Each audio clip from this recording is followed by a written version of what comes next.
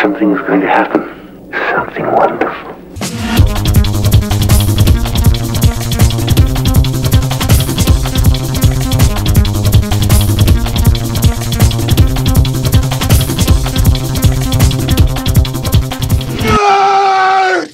G'day fans and welcome to another exciting episode of Talk Nerdy to Me. As I speak right now, all of Melbourne is out on the town except for us three, which is why there is not a single person watching us. Right, here we go, one person's joined us, there we go. It's feeling a bit left out there for a moment.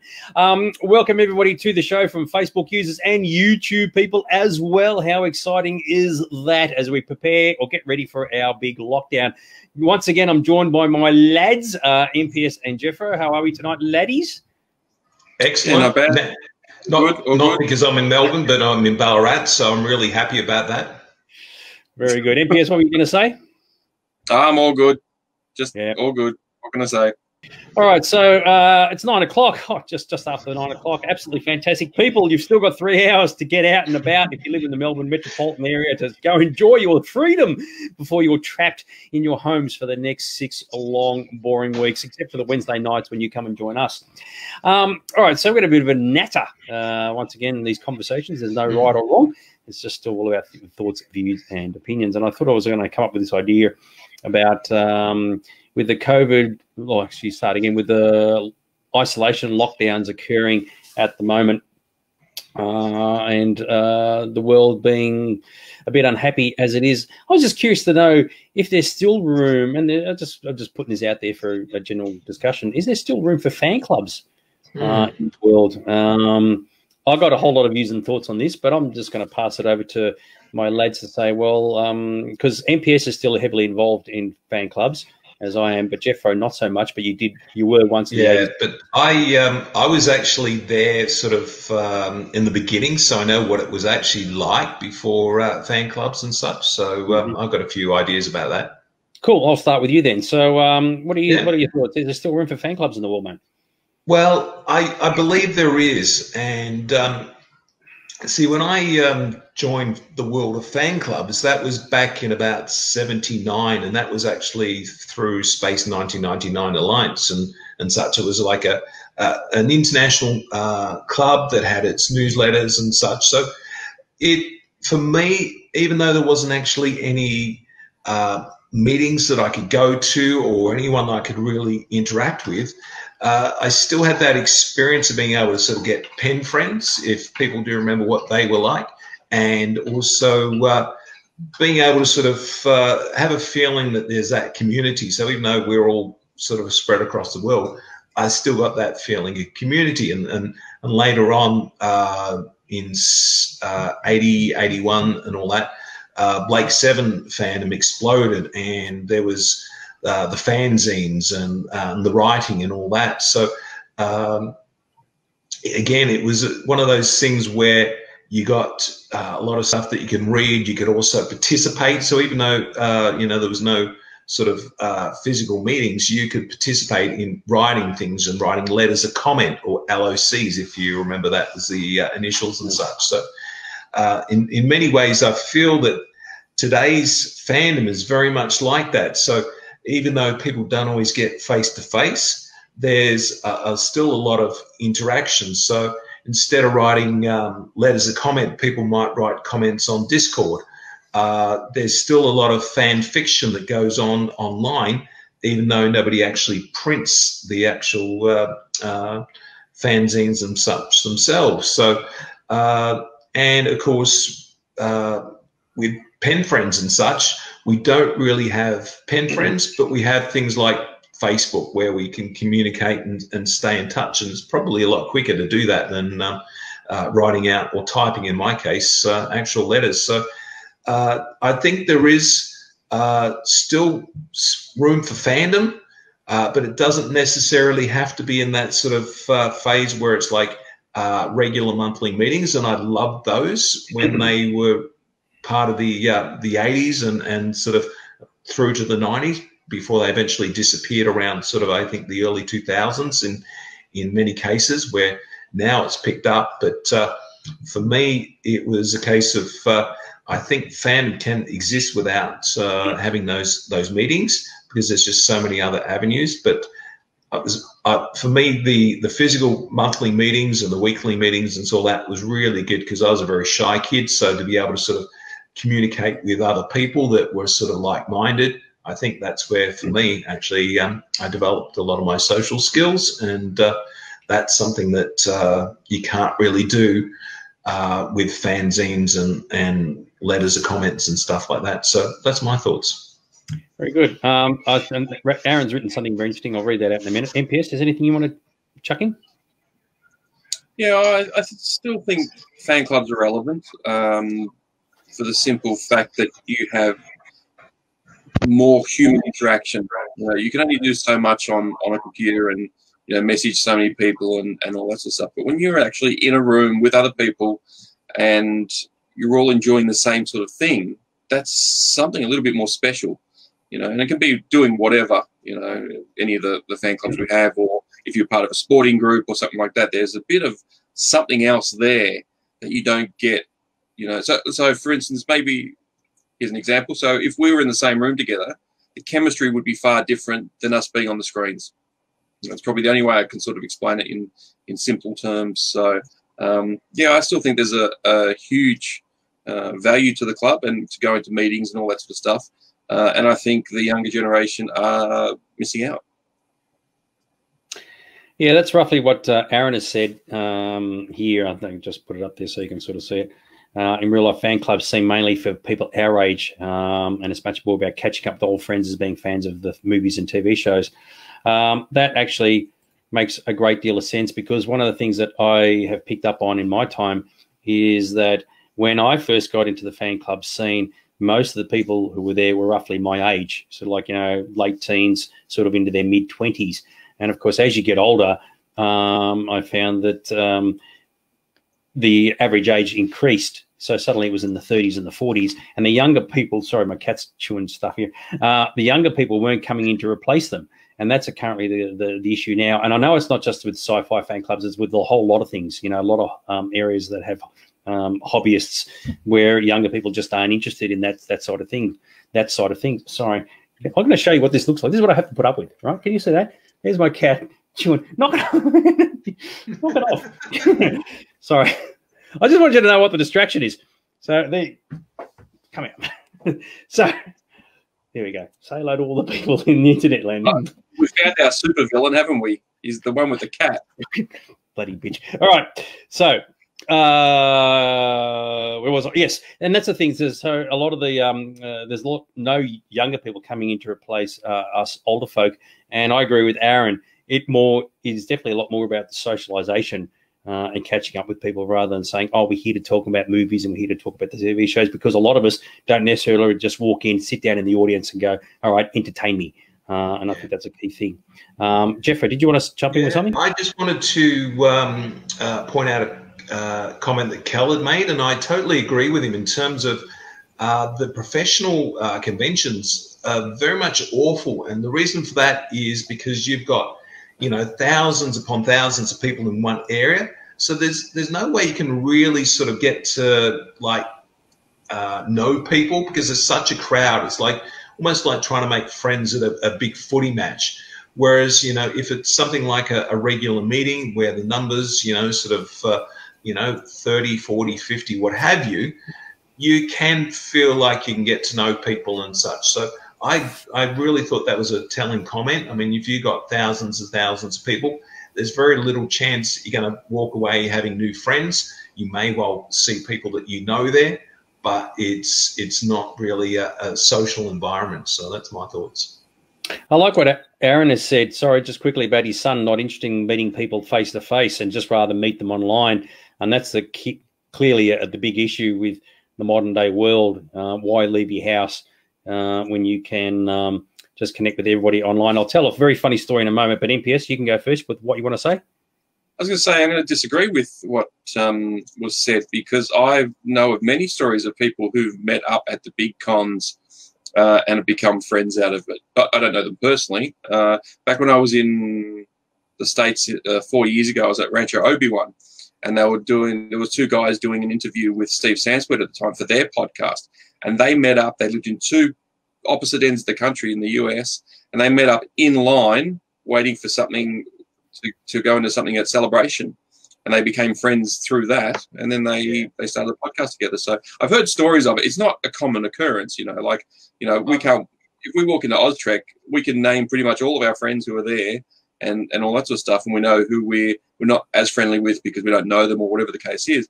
But you're right to a point. You go to 30,000 people convention, you're not going to know every single person there. I tend to think the key part of that is in line, because basically you are standing in one place. You have nowhere to go. You're standing next to another human being. So what else are you going to do? You're going to be able to chat. So I think a lot of people have said, oh, yeah, I've made friends standing in line. I remember Steele Saunders saying, he met many of his friends just standing in line waiting to go into Hall H. But at a sort of a big convention where, you're moving around, I think it's very much a different story. But when you're forced to, be in one place, of course you're going to speak to the people next to you. How could you not? And a lot of them are also met because they're in costume. So they walk up to someone and they say, I love your costume, and then they start talking and they go from there. I've heard a lot of stories like that too.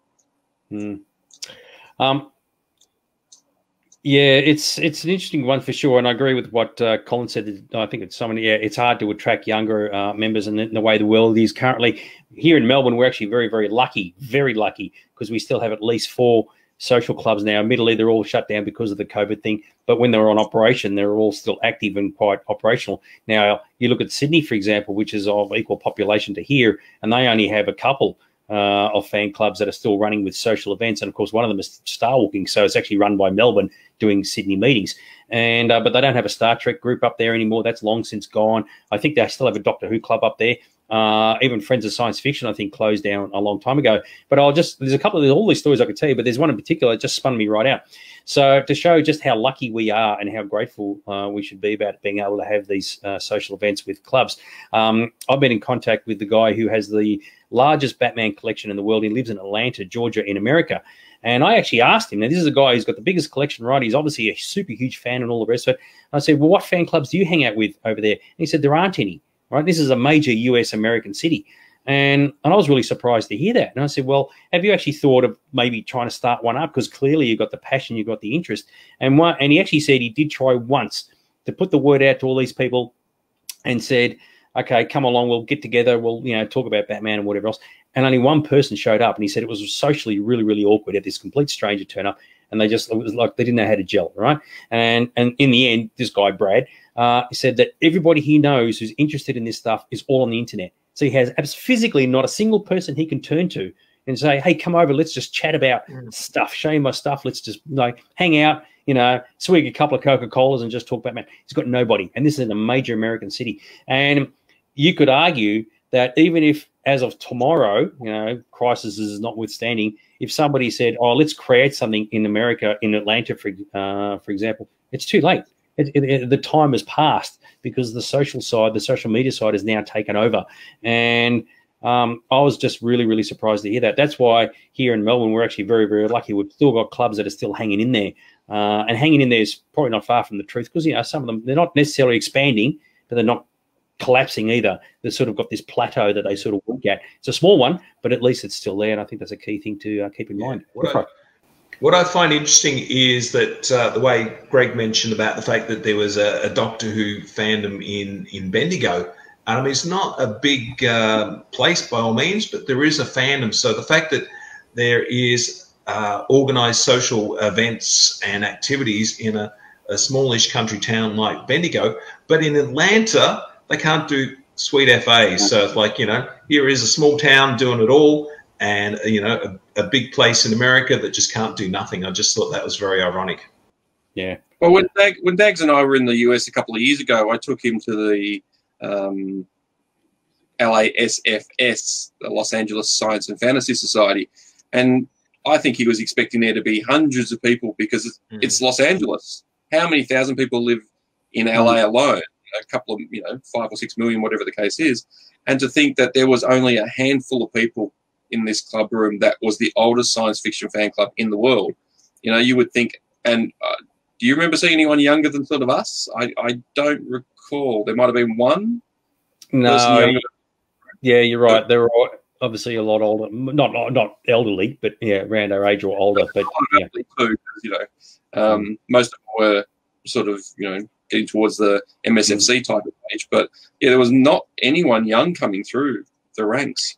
So based on per capita, Melbourne, so he's in the MSFC, has X amount of people turn up to an event. I haven't been there for a while, so let's assume like 15, maybe a dozen, right? Per capita, you're right, MPS, the LA one should have had maybe 80 or 90 people turn up because there's hundreds of millions, whatever, of people living in Los Angeles. But there wasn't. They were almost on a par between the numbers, between the Melbourne version and the LA version, and that didn't make any sense at all. So it's a very interesting observation. Aaron, I like what Aaron said. You're right, Aaron. In our day, we were a lot younger and we had a lot more time on our hands. And there's also about priorities as well. So people's priorities change as they get older and they get involved with families and relationships, mortgages, and whatever else. And that's understandable too. And hence the reason why people will always come and go from a club. What you don't want is for the numbers to drop off and not have those people replaced. And that's the issue. They're not being replaced by younger people. It's all us old farts just keeping the lights on, as it were, which then prompt the question is like, well, how long can these things keep going for? Or will there come a time when everything just changes around and all these young people say, you know what, this would be a great place to go to and to check out. And I've got to share a story with it now. It's a bit of a long story. So do either you two want to chuck something in before I start? No? All right. So this is a sign of the times, right? So this is the early 2000s, about 2000, 2001 at Skyforce. And if you're a Star Wars fan, there's a whole online forum called the Jedi Council Forum, okay? And they've got all these different things that they talk about, and they break everything down into regions. And you've got Australia, which is Oceania, all the different states, and you've got Victorian Fan Force. And there were all these young people on there. They're like all school students. And they're obviously all Star Wars fans. This is in the time when Phantom Menace had come out and Attack of the Clones was on the way and whatever else. And myself and another guy were telling these guys, if you're Star Wars fans, why don't you turn up to a club meeting? Skyforce, at the time, Skyforce was very big and popular, and it took ages and ages and ages of pressuring these people and say, get your asses to this thing, you're going to love it. Eventually, right, they get to a time and they say, beauty, we'll all go, right? And I'm not kidding. Because I was the only one, aside from the other guy, who knew who these people were going to be. So this is when Skyforce was having over 100 people at a meeting. I turn up, and there's 8 people, the young people, standing there next to each other, not saying a single word, right? They were lost sheep. And I picked up straight away who they were. And I go, oh, you guys are all the Victorian Fan Force guys, right? And what happened is they were so insulated amongst themselves. They hadn't met before. So they're trying to work out, well, who are you, and who are you, and who are you? And in the end, they had nothing to say, right? They preferred a screen and a keyboard to have all their conversations. Face-to-face, they just shut right down, right? Because they were also, introverted. And I couldn't believe it. And I said, you all know each other. You've been talking for over a year. Talk to me. And I was standing right in front of them. Say something. And they were just lost. And what happened is that after that gig, so the 8 of them turned up.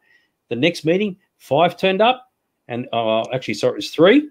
And after that, 1. And that one person stuck around for an extra 2 meetings before she left. So they all bolted. And in the end, they couldn't handle it. They could not handle face-to-face communication, even though every single person in that meeting was a Star Wars fan. And they could have turned to any of them and just walked up and said, hey, what do you think of that movie? Can you help me out? I'd love to talk about collectibles or whatever. And they didn't. They couldn't handle it. And they all went back to the online thing. And I thought, and that was then. That was almost 20 years ago. And I was so disappointed. And I thought, and they were young then, so they're obviously adults now, and they've obviously long since moved on. But that was definitely a sign of the times back then. So I couldn't believe it. So anyway, there's my story.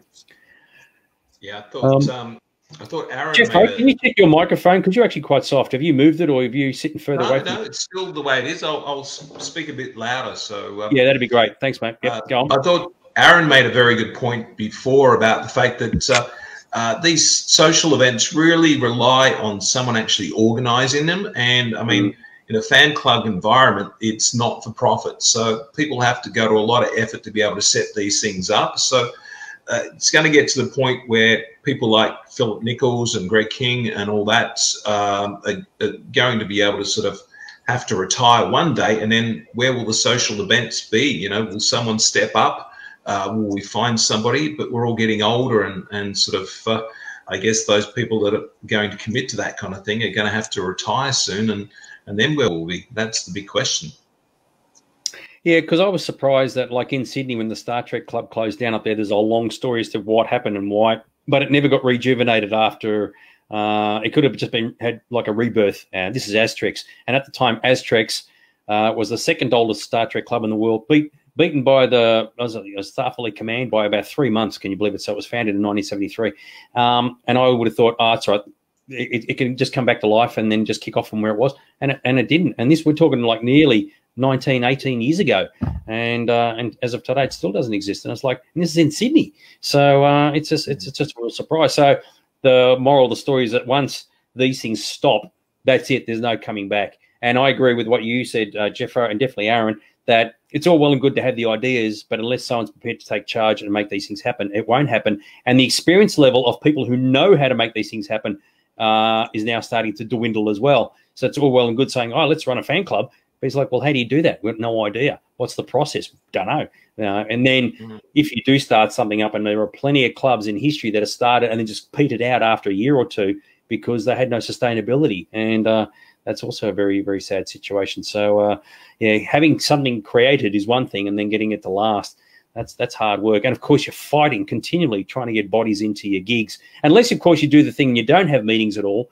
And every club should be able to survive even if they have to cancel their club meetings and say, we'll go just our newsletter only for the next couple of years while we rebuild ourselves. They can certainly do that. So it had to be pretty serious for a club to actually shut down. But unfortunately, it does happen. So there you go.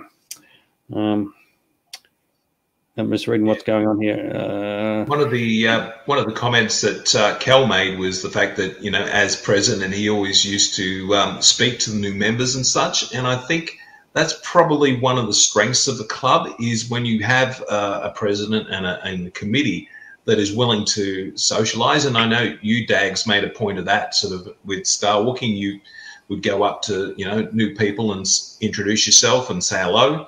And so if you don't have a group of people that's willing to commit to be social, then I think a club's going to fail. And I sort of remember one club in particular where there was all these little niche groups, like this clique, this clique, this clique, this clique. That almost felt like high school, in so much as that you couldn't really feel social, because if you were coming into a club, you didn't belong to any of the cliques. So you had to almost have somebody welcome you and sort of invite you in before you really felt social about it. So that's probably one of the strengths of some of these clubs now, is that people do actually encourage you to join in and become friends. Yeah, once upon a time, a club could, MPS, there was once upon a time you could have a situation where you didn't think, oh, my members, if I lose a couple, it doesn't matter, they'll all get replaced. Now members are pretty precious and very important to you, so you've really got to hang on to them whenever you can. MPS, go for it, mate. I was going to say, similar to what Jeffrey said, I remember going to a function for the X-Files fan club here in Melbourne back in the 90s. And it was a barbecue on the Yarra, if I remember correctly. And didn't know anyone else there. It was just me and my then at the time girlfriend. We turned up and basically didn't have anyone to speak to, didn't know anyone, didn't know what the story was, who was in charge or any of that sort of stuff. And yeah, it was a little bit sort of, I wouldn't say daunting, but it was certainly not friendly. It wasn't a friendly environment. It didn't make me want to jump up and down. Oh my God, this was the most awesome thing in the world. So, and it wasn't until I joined Star Walking that the exact opposite occurred. You know, everyone was friendly, but I knew a couple of the guys before I walked in the door, so that didn't hurt either. A few things I just want to comment on that have been written down. So Catherine had said about, she agreed with Aaron in the fact that audience members can contribute and not just sit and be talked at.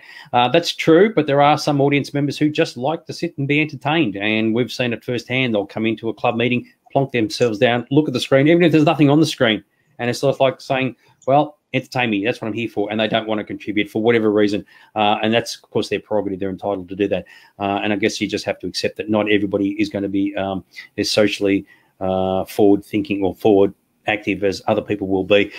Yeah, and I agree. Yeah, talking to new people these days especially is actually very, very important to try to bring them on board. The reality is, with a fan club, as I've always said before, like many, many times, getting people to their first club meeting is relatively easy. Getting them to the second one, that's the hard part.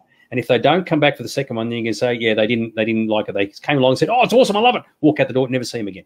And but if they come back for the second time, then there's a good chance there'll be a third, and a fourth, a fifth, and whatever else. So that second time is actually more important than the first time. So, and there are definitely occasions where people can be very intimidated when they turn up to a gig, not knowing what to expect. I have known of people, especially women, who've brought their friend along because they didn't know what to expect. They thought the place would be full of dorks, and they've brought their wingman with them, or wing lady, just to see what things are like. And it's a shame that people have to think that way, but unfortunately, that's a reality. And yeah, the Quantum Leap fan club, that was started by one guy called Nick Bird. I think he did it more of as a gag than anything else. I had a couple of meetings here and there, but clearly he moved off on to other things, and it was never going to last because nobody else was going to take it on. So hence the reason why that didn't have the sustainability that it may have had it been a much bigger and popular event.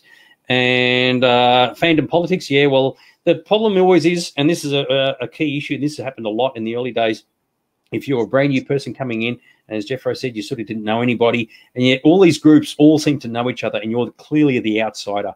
And if you didn't think, oh, which group do I break into? Because they all know each other, they're all friends, and it can be very, very difficult for a club to sometimes realize, oh, you actually do have first-time people in the audience, and you've got to be able to make sure that they feel like they're being brought into the show rather than just being left out because everybody else is so well established, and that's always been the issue. But as I used to say to people, every single person in a fan club meeting, once upon a time, it was their first gig, regardless of how popular. I mean, even I had my first meeting back in 1985, and I remember vividly, we all sat in a room, in a circle. This was January 1985 at Austrek, and it was like an AA meeting. That's what it felt like. Everybody's getting introduced to everybody else, and I was the outsider, but it was enough for me to still come back. So there you go. And fortunately, the way things, yes, who was it? MPS? I think you were going to say something. Is that right?